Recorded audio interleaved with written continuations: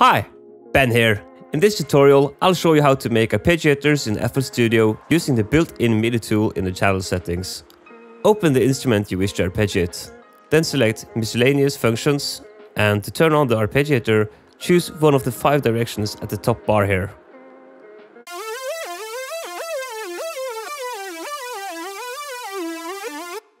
To turn it off again, just click the X icon.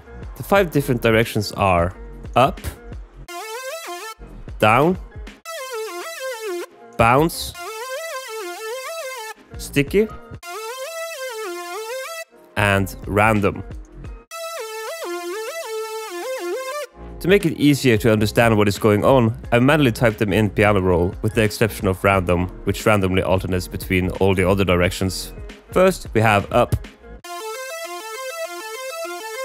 The arpeggiator plays the first note of the chord and works its way up to the top and starts from the bottom again.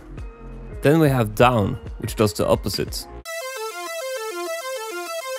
Starting from the top and making its way down. Bounce begins from the bottom, but doesn't reset when it reaches the top. Instead, it bounces, it changes its direction, and becomes a combination of up and down.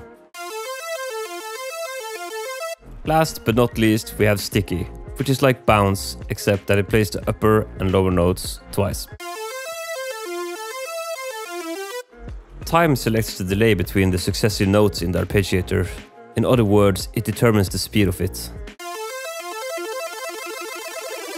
If you right-click it, we have a few presets to choose from.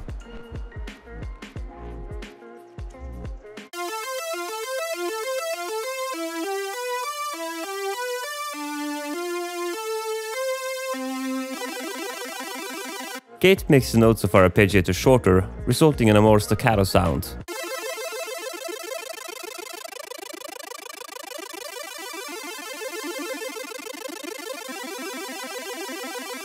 Slide makes the arpeggiator slide between notes, but this only works with instruments that support this function.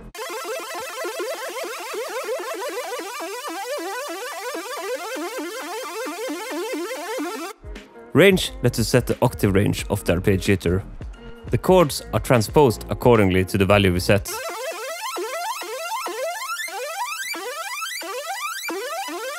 Repeat set so many times each octave repeats itself before moving on.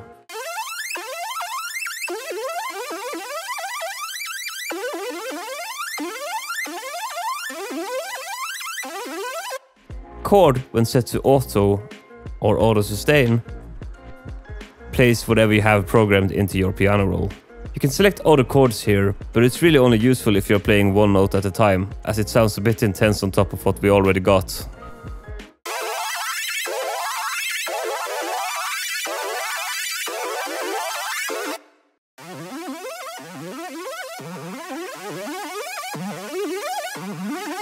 But yeah, sounds okay when you are only playing one note. Before I end this video, I would like to note that you can actually automate most of these parameters we talked about, which can make for some very interesting results. If you have any questions or if something wasn't clear, you can leave a comment down below and I will do my best to help you out. Like and subscribe for more FL Studio tutorials, and don't forget to click the bell button and turn on the notifications so you don't miss out on any content.